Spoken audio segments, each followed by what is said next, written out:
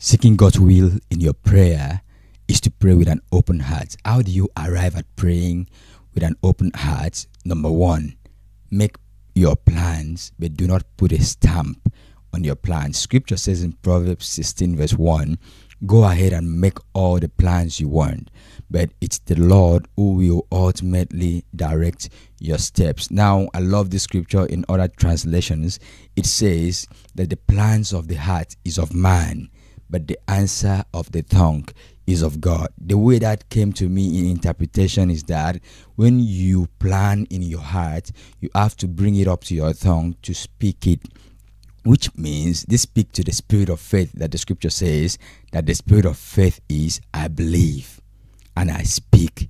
So which means I believe, I make these plans, I believe in God for it, then I speak it to him, which is I present it to him. I'm not putting a stamp on these plans. I'm looking for an answer from God.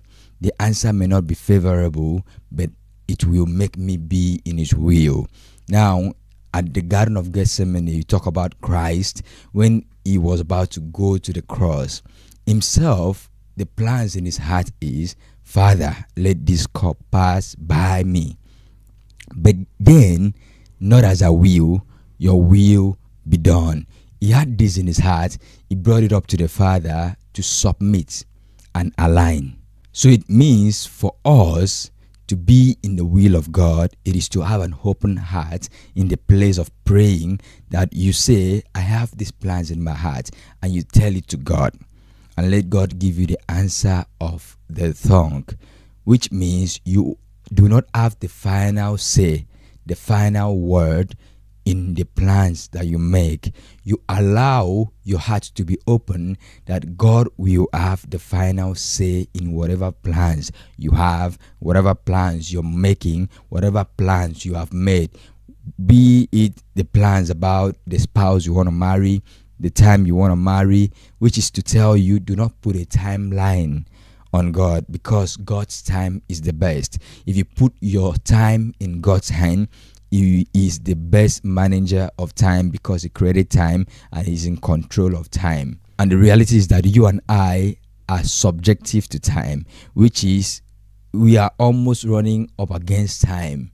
That you feel like I'm getting older and time is not on my side. But you see, with God, time is always on God's side, because he can turn something that was meant to happen in 10 years to happen in a day.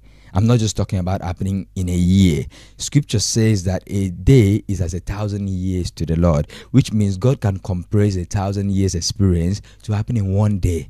How powerful he is. Number two, when we talk about aligning with the will of God or seeking the will of God in prayer, or you having an open heart in prayer, it's about consent. The scripture says, before you even pray, I have given you an answer. And that came to me, and I was like, if scripture says, before you ask, I hear and I will answer you, which is in Isaiah chapter 65 verse 24, it shall come to pass that before they call, I will answer, and while they are still speaking, I will hear. If this is what scripture says, then why do I have to pray? Because before I call, he answers, he hears me, he knows the thought of my heart. Why do I have to pray? The word is consent. God wants you and I to give him consent for every single thing that he wants to do in our life. You have to come to a place that you know that God needs your consent. God won't just barge into your life. He is a gentleman. He will not invade your life without your permission. He will not invade your life without you giving him consent. So you praying is as saying, God, I give you consent. God, I give you the permission to bless me.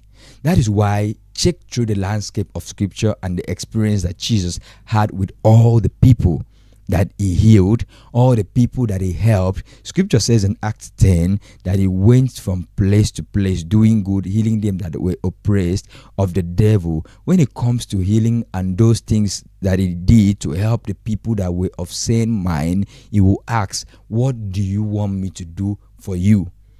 Clearly, the man is blind. Jesus can see that the man is blind. Why do we have to ask him, what do I do for you? because he needs his consent. Clearly, the man is lame, and he sees that this man is lame and can't walk. He still asks, what do you want me to do for you? It says nothing to me but consent. That is what our prayer is. That when we bring our request to God, we are giving God consent to bless us. We are giving God consent to do good in our lives. Number 3 is the word choice. When you pray, this one I love it. It is not a result of, it's a burden. Why do I have to ask God every time? God knows what I need. He should just do it. And the reality is that God wants you to exercise the power of your choice. I don't know if you get that, but when I got this, it was beautiful to me. Some of us don't like asking people for help because you don't want that, situation whereby you ask someone for help and they kind of disappoint you.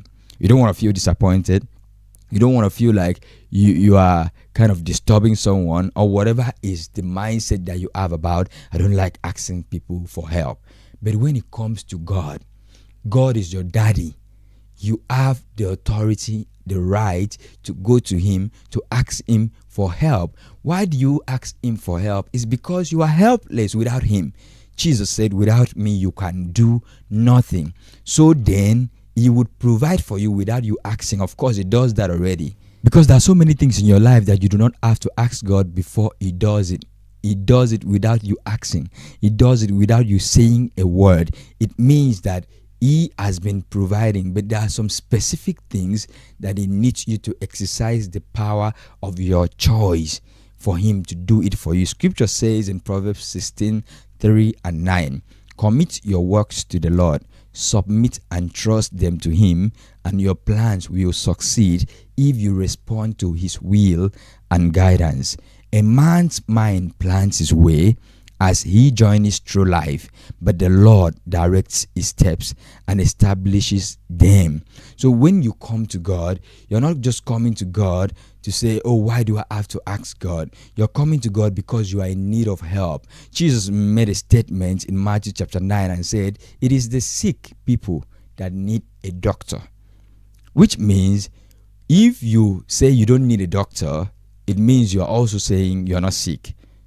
If you don't ask God for help, it means you don't need help in that particular area that you say, why do I have to pray?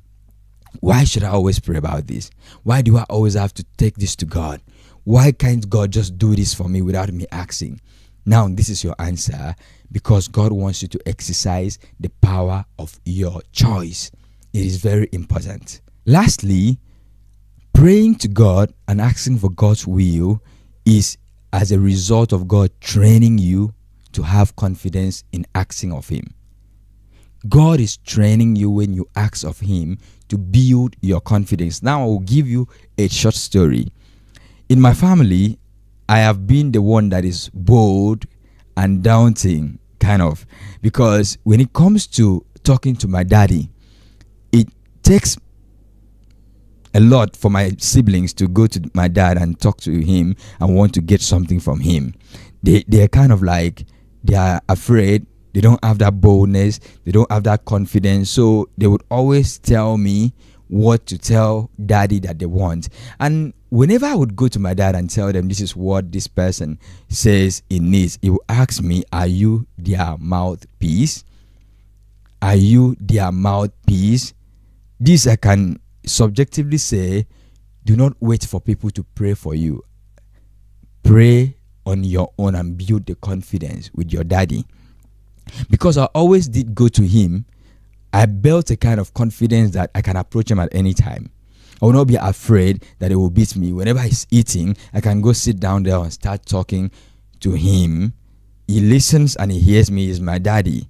I may not know the right time to go to him, but I will always go to him because there is a boldness, there is a confidence. And that is why scripture admonishes you and I that you can come to the throne of grace and obtain mercy and find grace to help in time of need, which means the more you ask of God, you are building confidence with him. You're building a track record and history with him, so that you know that you can always come and ask, and he's not angry that you ask. He's not chiding you. Why didn't you come at so time? Why didn't you pray by 12 a.m.? Why didn't you pray by 4 a.m.? Why didn't you pray at this specific hour? Because you did not pray by this hour, maybe I'm not going to answer you. It does not say so, but it says whenever you call, I will answer you. Now, when you apply this, which is I will run through it, make your plans, but do not finalize or put a stamp on it. Have an open mind with it and submit it to God. Secondly, give God consent to help you through your prayer. Thirdly, exercise the power of your choice by going to him every time of need to ask. And fourthly, build the confidence with God that you can approach the throne of grace whenever you need help, and he's going to help you. And I pray that these steps and this video will help you in your praying and seeking God's will for your life, that you would seek his will and walk in his will and get to obtain all the plans that he has for you in the name of Jesus. Amen. I am Uwem, and this is my YouTube channel. I will seize this opportunity to tell you, if you have not yet subscribed, please hit that subscribe button, that red button there. It is free of charge, no cost at all. So hit that subscribe button, give this video a thumbs up, and share it with someone, with your friend, with your family member that you know needs to hear this. God bless you. Bye-bye.